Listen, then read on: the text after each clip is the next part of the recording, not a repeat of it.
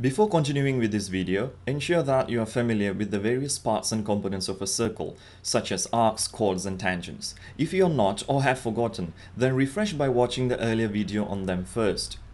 There are 4 symmetrical properties of a circle, and we will be looking at each one of them in this video. The first property states that the perpendicular bisector of a chord passes through the center of the circle. A chord is drawn from point A to point B on the circumference. To visualize the statement, we first need to understand a few terms. The word perpendicular, in this case to the chord, implies a line that is 90 degrees to the chord. The word bisect implies cut into 2 equal parts. The perpendicular bisector to the chord is thus the line that is perpendicular to the chord and cuts the chord into 2 equal lengths. And this property states that line, the perpendicular bisector, will pass through the center of the circle. The point C is where the perpendicular bisector cuts the chord. The significance of this property is that with OA and OB being the radius thus equal, the triangle OAB is an isosceles triangle, and the two triangles in it, OAC and OBC, are similar and are right-angled triangles.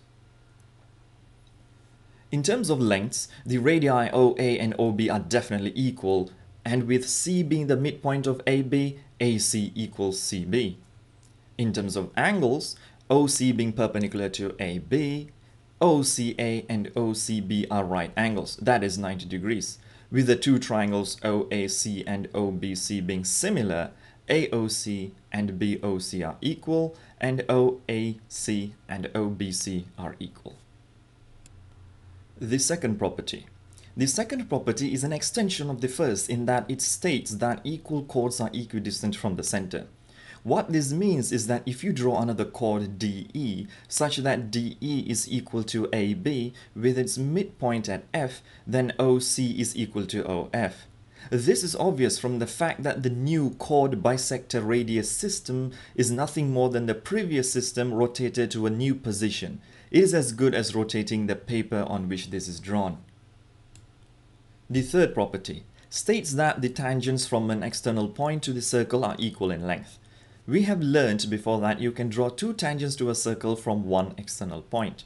From an external point A, two tangents can be drawn, AD and AB. The points C and E are where the tangents touch the circumference.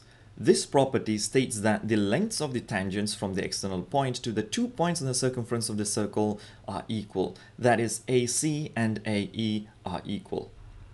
The fourth property.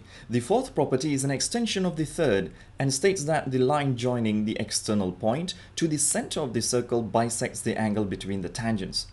From the third property, we have learned that AE and AC are equal. With that and OC and OE being the radius hence also equal, the triangle AOE and AOC are thus similar.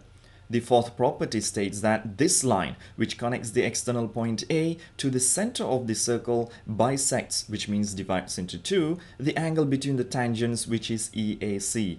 Therefore, EAO and CAO are equal.